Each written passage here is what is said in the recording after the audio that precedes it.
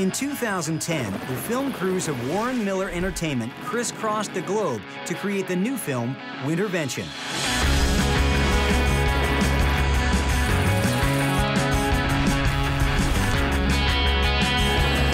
The unique thing about the Warren Miller film is our opportunity to take the audience to so many places so far away.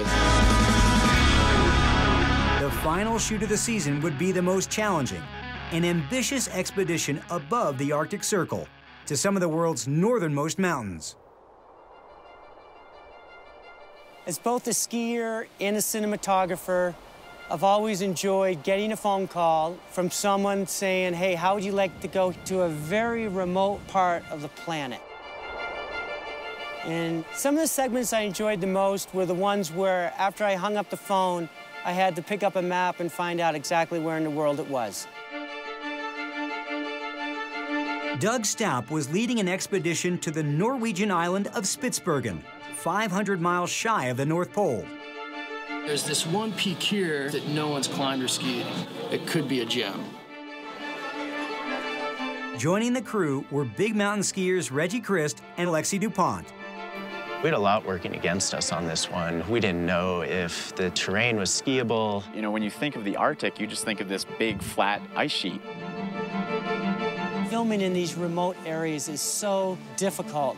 So many things can go wrong.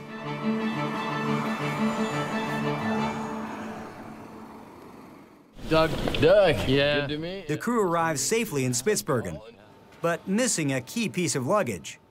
Reggie's got everything except for his skis, and they don't know where they are, so... Problemo. After a 24-hour delay, Reggie's skis arrive, and the expedition gets underway. We're back to winter now. We're going to be getting a long ways away from civilization. I mean, once you leave Longyearbyen, literally, there is nothing else. As we're heading north and the mountains are getting bigger, we start to see these ski lines that are, you know, reminiscent of what you would find in Alaska. Couloirs with big rock outcroppings, super rugged. You know, we had to pat Doug Staup on the back. It was a stunning location. Get cameras going everywhere. One thing that you're normally not worried about when you're out skiing is being hunted. We were in polar bear country, so we're getting our shots and kind of looking over our shoulders. I mean, the tracks are like this big, they're huge.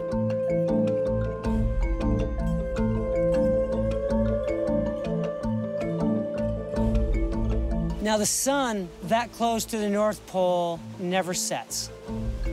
And it got to the point was saying, geez, you know, at 1:30 in the morning, the sun is perfect on that face right there. Why don't we go skiing from 1 to 5 in the morning?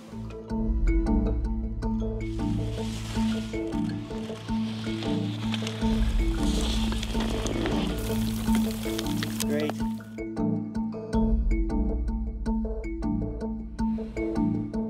Got some beautiful shots. Nice midnight sun.